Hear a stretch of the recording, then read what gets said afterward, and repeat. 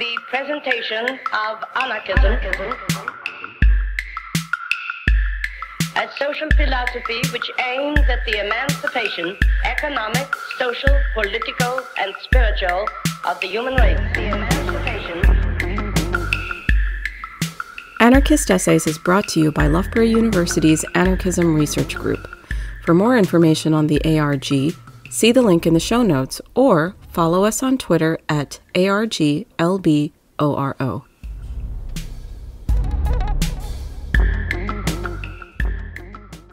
Anarcho-Judaism and the Thought of Avraham Heyn by Hayyim Rothman. In one of his lesser-known autobiographical vignettes, Tata werd an Anarchist, Daddy becomes an anarchist, Isaac Bashevis Singer recounts how, with blue eyes and fiery red beard glowing, his father returned one day from Warsaw's Radziminer Stiebel, a small synagogue, with news of a group whose members call themselves anarchists. He recalls how till late in the night his father described the happy times to come when there would be no need for money and everyone would work and study Torah, concluding that though Jews long for the Messiah, while we're in exile, it would be quite a good thing. Yet, he reports, his father's ardor waned once he heard that their entire philosophy was incompatible with Judaism. Rabbi Singer's career as a religious anarchist was thus aborted before it began. One wonders, however, what might have been had the impressionable rabbi not rushed home, but after leaving the Stiebel on Franciscanska Street and crossing through Krasinski Garden on the way to Krachmalna Street, instead tarried at the Jewish library next to the Great Synagogue. If we consider the Warsaw of Eliezer Hirschauge's memory, he may have bumped into Aaron Pinchas Gross, known among the anarchist underground by his alias Der Alter, who, with a thick siddur, a machzor, prayer books, and a prayer shawl under arm, would have been making his way to synagogue with a lively step. He may have come across more than a minyan, a prayer quorum of God-seeking youth studying anarchist texts. He may have even heard of one of the revolutionary sermons that were more abundant than flowers, and thus learned of the religious mystical views that drove others to make human life more just and the earth a bit more heavenly. Perhaps he would have persisted in the face of skepticism. Perhaps the story would have ended differently. So far as Rabbi Singer himself is concerned, one can do more than wonder.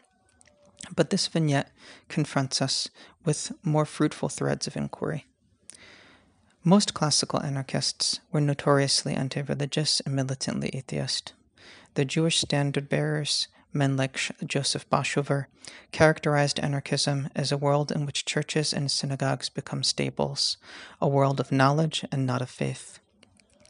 Beyond neglecting tradition, they gleefully trampled it underfoot. That Rabbi Singer could have ambled over to Telemaki Street and encountered what Hirschauge describes, a circle not simply of Jewish but religious Jewish anarchists, demonstrates that the story of Jewish anarchism and Jewish radicalism in general is in fact far more complex. In this broadcast, I will first review the historical and theological background of Jewish anarchist thought, and then proceed to examine major themes in the writings of one of its primary proponents, namely that of Rabbi Avraham Heyn. It is well known that the 19th century was for Jews in the Russian Empire a time of great turmoil and even greater suffering. Repeated failure to ethnically cleanse Imperial Russia of its Jewish population led to the 1791 creation of the so-called Pale of Settlement, to which almost all Russian Jewish residency and movement was restricted until 1917. During this period of confinement, Russian Jewry was subjected to what Simon Dobnov called a century-long administrative pogrom, a brutal and lengthy process of social and political engineering functioning as a thinly veiled endeavor to destroy it both spiritually and materially. This policy of forced assimilation was not entirely one-sided. In the naive and utterly unfounded belief that Russian authorities sincerely wished to improve the Jewish condition and the spirit of humanistic values, proponents of the Jewish Enlightenment, or maskilim, often became unwitting allies and agents of an oppressive government seeking to leverage ostensive reform for other ends, namely the elimination of a class of people deemed parasitic on account of their distinct collective identity. For this reason, Maskilim were deeply distrusted by the Jewish masses. During the 1870s, the shades began to fall as wave after wave of astonishingly violent pogroms fell upon Jewish communities throughout the Pale, attacks that were tacitly supported by the imperial government, which responded not by holding perpetrators responsible, but by punishing their victims and tightening already crippling restrictions on them. Realizing the impossibility of merging with a people that, as Dubnov put it, appeared in the shape of a monster, disillusioned assimilationists returned to the fold, laying the groundwork for modern Jewish nationalism. This shift had enormous repercussions for a new Jewish politics characterized by agency and active resistance. Most important for our purposes here, it gave rise to modern Jewish nationalism. As far as we are concerned, this involves the basic principle that Jews constitute a collective which possesses religion but is not reducible to it. Decoupling Jewish identity and Jewish religion, Jewish nationalism created an intermediate region between orthodoxy and assimilation, an amorphous center that facilitated a Jewish cultural renaissance in Eastern Europe that included, especially on the fringes of the Orthodox world, creative re-engagement with core religious questions. These trends converged in Chibat Zion, a proto-Zionist movement that stood for Jewish national and cultural renaissance and believed that this would be accomplished through the construction of a spiritual center in the ancient Jewish homeland. Jewish religious anarchism took shape as an offshoot of the Chibat Zion movement.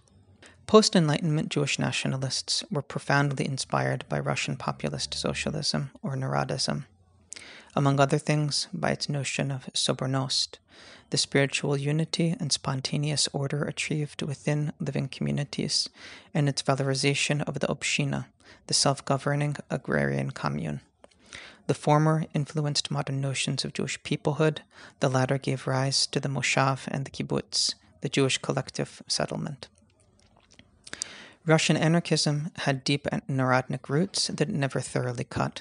Pyotr Kropotkin, Mikhail Bakunin, and Leo Tolstoy, for instance, all to a greater or lesser extent operated within a Narodnik frame.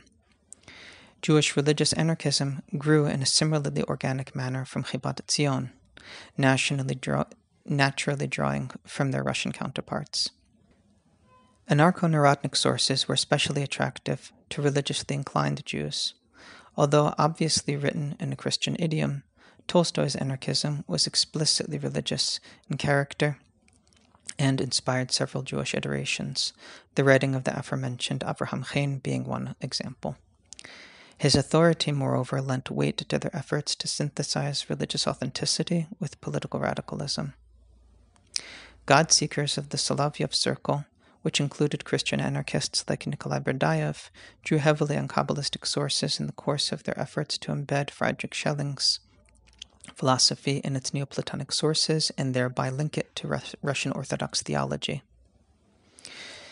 In a more general sense, anarcho-Narodnism and other non-Marxist utopian socialisms appealed to religiously inclined Jewish radicals because, idealist in orientation, they represented an alternative to the prevailing materialism, which they took to be incompatible with faith, or morality for that matter.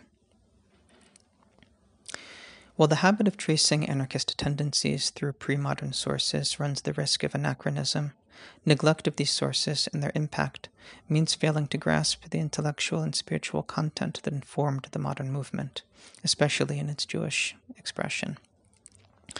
A number of themes persisted in Jewish religious literature that provided source material for anarchists attempting to articulate a radically egalitarian vision. Among them, the prophetic vision of social justice and its messianic culmination, the idea of the messianic abrogation of the law, the imperative to neighborly love, and anti-authoritarianism. As a basis for discussing the work of Avraham Heyn, we will consider only the latter two. In Talmudic literature, we find two accounts of the command to love your fellow as yourself. Rabbi Akiva called it a great general rule in the Torah. while Hillel the Elder described it as the entire Torah.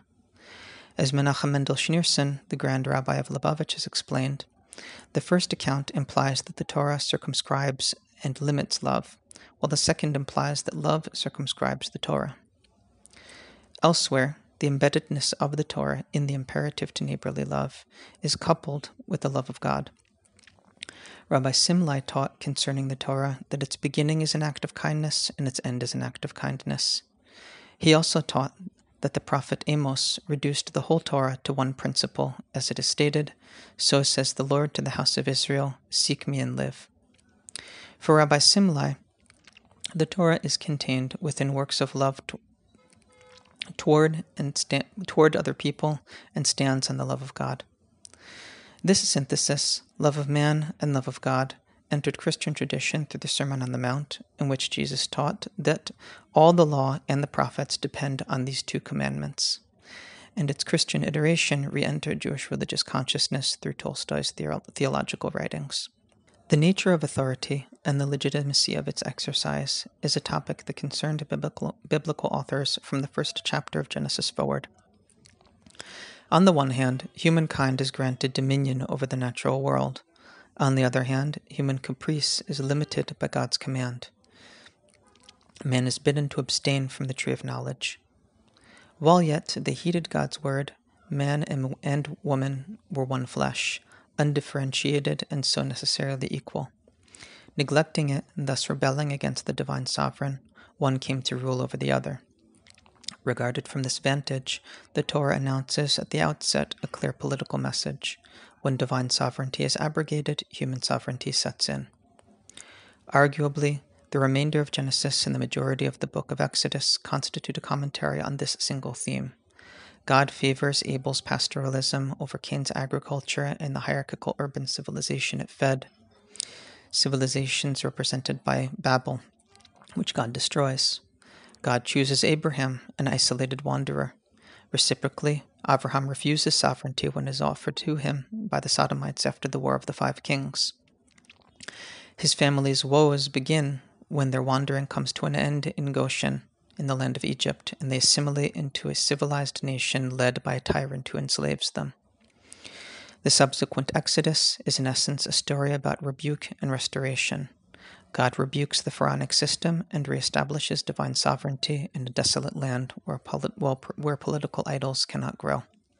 This ideal appears throughout the book of Judges. For instance, in Jotham's parable of the trees, which went forth to anoint a king, and found none but the despicable thorn bush, which threatened them with a conflagration should they withhold the crown. And especially in Samuel's rebuke of the Israelite demand for a monarch. While the Bible is hardly monolithic in its rejection of centralized human authority, its egalitarian tendencies remain throughout a persistent counterbalance to the consolidation and legitimation of the ancient monarchy. This tension was carried over into rabbinic literature, which left open a question as to whether Jews are, under the right circumstances, commanded to appoint a king or merely permitted to do so and advised not to. While theological concepts tracing back to antiquity and developed over the course of 2 millennia were not expressions of anarchism before the fact, I contend that each generation interprets the traditions it receives in keeping with its own distinct character. Recurrent anti-authoritarian and egalitarian themes came to express an anarchist ethos in the intellectual milieu of the late 19th century Russia, suffused with populism, utopian socialism, and anarchism. Having discussed the historical and theological background of Jewish anarchism in the late 19th century, we'll now move on to consider the thought of Rabba Avraham Heyn. Avraham Heyn lived from 1880 until 1957. He was born in the Ukrainian city of Chernigov into a prominent Chabad Hasidic rabbinic family. After obtaining private ordination, he assumed several rabbinic posts throughout Eastern Europe. Actively working to support Jewish religious life after the 1917 revolution, he was eventually forced to flee Bolshevik persecution 2 years later. Migrating westward and continuing to serve in a series of rabbinic roles, he finally left Europe with the Nazi rise to power, settling in Jerusalem in the mid-1930s, where he became a popular public intellectual and headed the religious affairs department of the Jewish Agency. Heyn's teachings are mainly found in his 3-volume opus ve-Milhamot Yahadut, in the Kingdom of Judaism, which was mostly edited during his lifetime but posthumously published between 1958 and 1970. Intended to evoke Tolstoy's Kingdom of God, the work strongly reflects this influence. This collection of previously published essays served to shape a systematic account of Jewish nonviolence and anarcho-pacifism. Here we will observe Heyn's belief that the absolute sanctity of human individuals constitutes the essential message of Judaism and frames his anarchism. Heyn's thought began with the 6th commandment. Against the grain of rabbinic consensus, Heyn interpreted it not as a prohibition against murder, but against taking human life in any form. Explicitly drawing on Tolstoy's essay, Thou shalt not kill, he distinguishes the sense of the Torah's command from what he describes as Roman and anarcho-individualist moral notions. According to the Roman or statist sense that Heyn often describes to European civilization as a whole, the individual is regarded as nothing but a tool of the community, for the sake of which he can be sacrificed.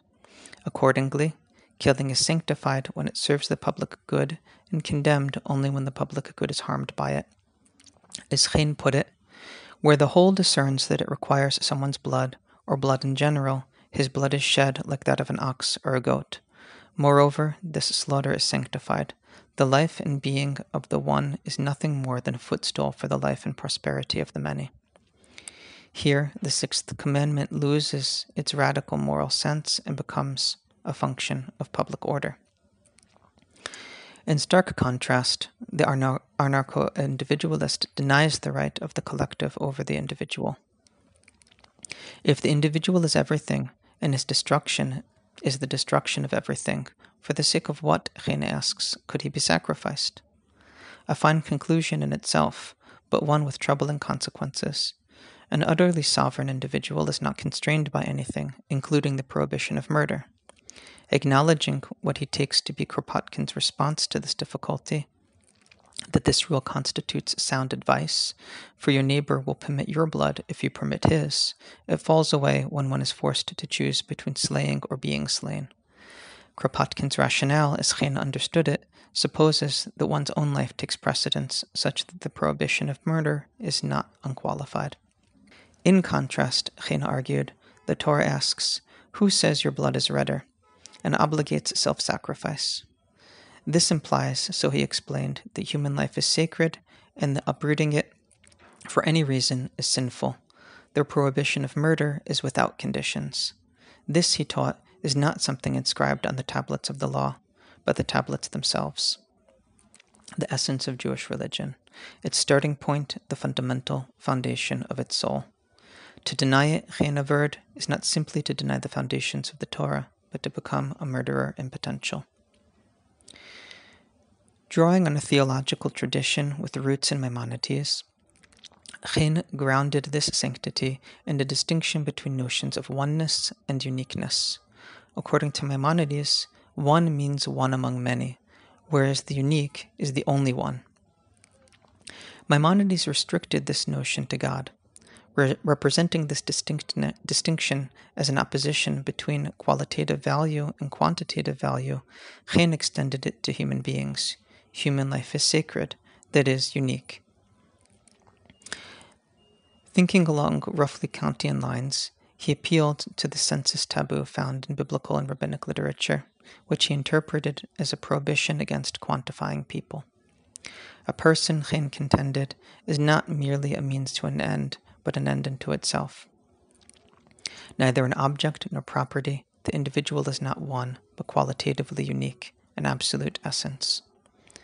Expressing the same notion in distinctly liturgical language, Heyn wrote that each individual bears the aspect of being, that is, of God, such that there is nothing other than Him. In the Hebrew of the Aleinu prayer, Ephes Zulato. The world exists for him, and he does not exist for the sake of the world. Or as the Talmudic rabbis put it, when a single life is destroyed, it it is as if the whole world was destroyed. From the sanctity, uniqueness, and absolute value of human life, Heyn derived two basic principles. One, that where people are concerned, ends never justify means. That is, he upholds a strict doctrine of ends-means correspondence. Two, that the individual is irreducible to the collective, the latter being nothing more than an aggregate viewed from without. People, he wrote, are not like drops of water that can be stirred together so that in the end they become a single entity. In distinguishing between the one and the unique, we saw that a subject is valued qualitatively, while an object, property, is valued quantitatively.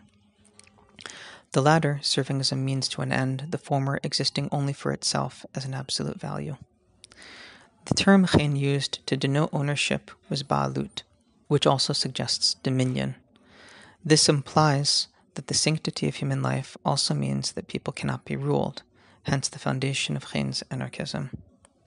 Human blood, he wrote, is the universal currency with which everything is purchased, islands, colonies, markets, and so on. On this foundation, there is no difference between one government and the next. Government means compulsion, and compulsion means blood. It lives on blood. It is along these lines that Heyn interpreted the phrase in Exodus, "If you make for me an altar of stone, do not build it of hewn stones, for by wielding your tool upon them, you have profaned them." As explained in the Mishnah, iron was created to shorten human life and the altar to extend it. The two are incompatible. So Heyn elaborated, state institutions and states themselves are built primarily on blood and by the sword. That which is fashioned from blood and drips with it, above all, cannot become an altar. They are essentially profane, standing in violent contradiction to the Jewish ethos. Thus, Heyn contended, sacrificing the individual for the sake of the collective originates from a prior doctrine, that of dividing the inhabitants of the world into masters and slaves. Appealing to an incident recorded in Kropotkin's memoirs, in which the author recounts how his grandfather earned a Medal of Courage for saving someone from a fire by sending his serf to do it, Heyn notes that for the master, his men were nothing more than objects, not humans, but carriers of determinate value, that may be shattered at will, like any other tool. In the course of generations, Heyn went on to explain, there have been subordination to kings, flags, parties, states, and so on. There has even been a forgery of man himself, whereby he sends himself to death, to destruction, by members of a parliament he has chosen from among his own. Thus, the form of slavery has changed, but the foundation remains, and external authority hovers above. There is always someone who climbs the mountain and sends those who stand at its base to war. Whether he climbs in purity or impurity, he sends. He sends because he is the master. They are sent because they are under his authority and not their own, because they are slaves. According to Heyn, this insight constitutes the cornerstone of the great city of anarchism, namely the total negation of servitude and authority of one man over another.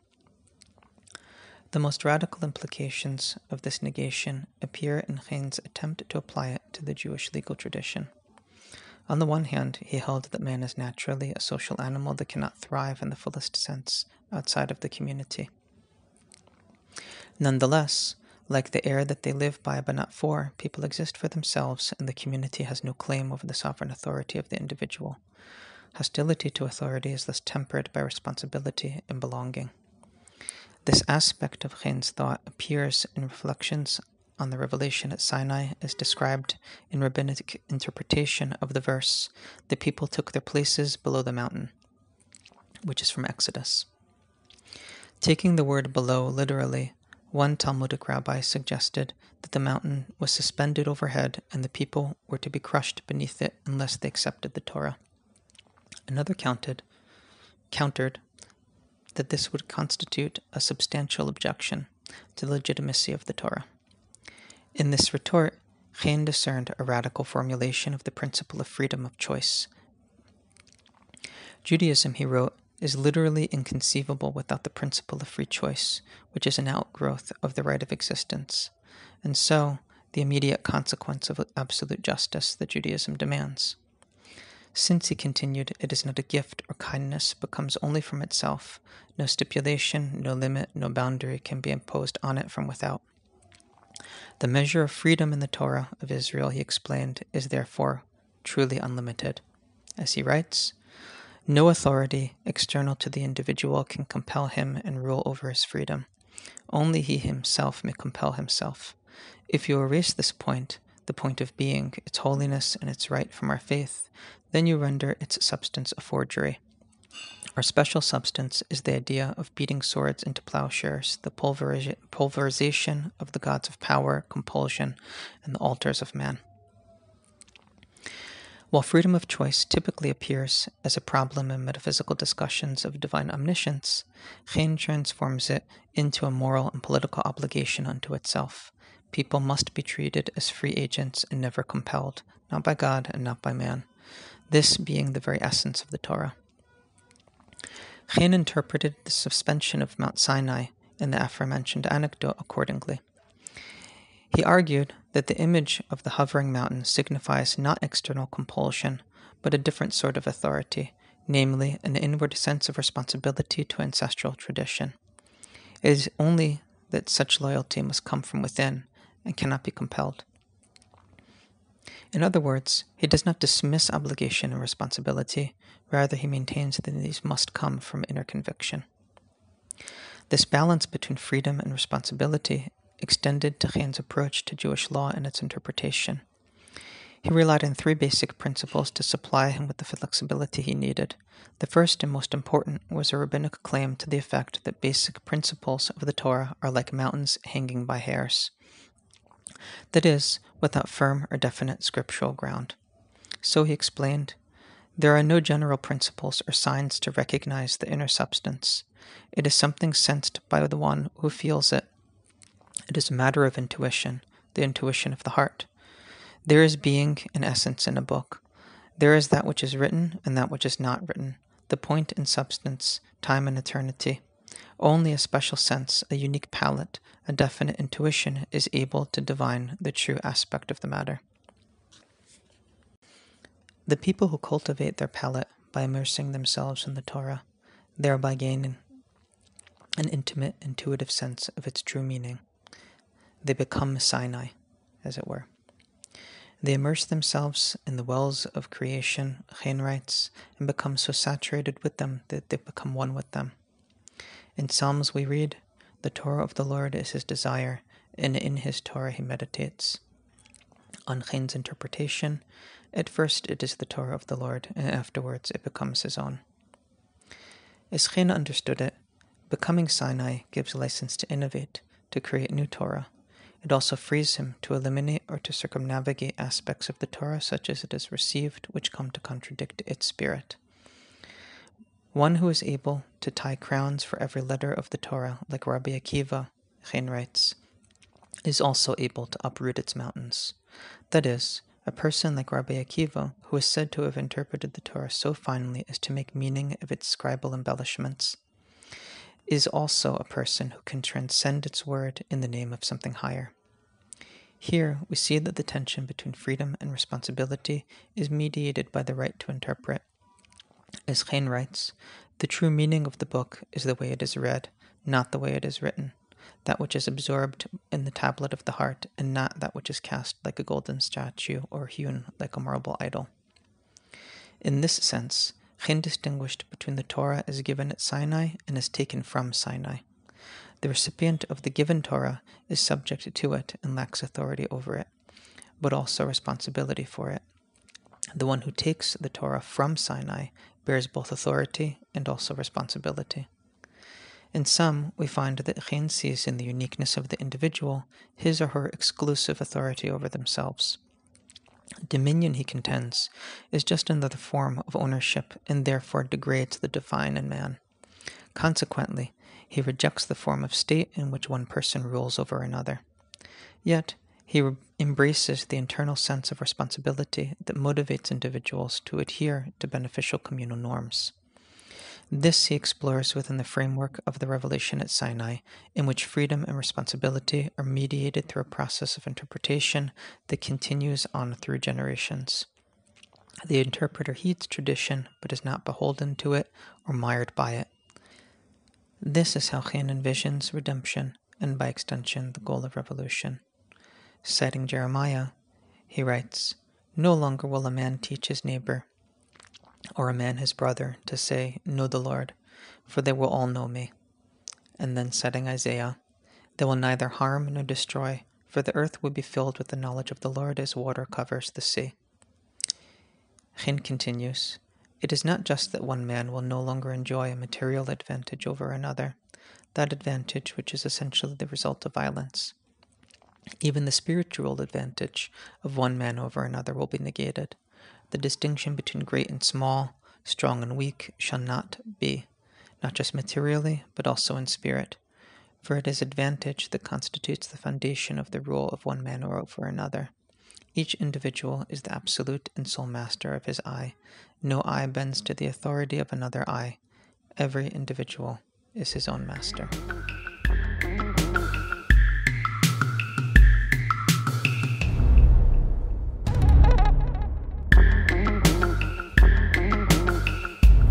Thank you for listening. To help others find Anarchist essays, please rate and review us wherever you find your podcasts.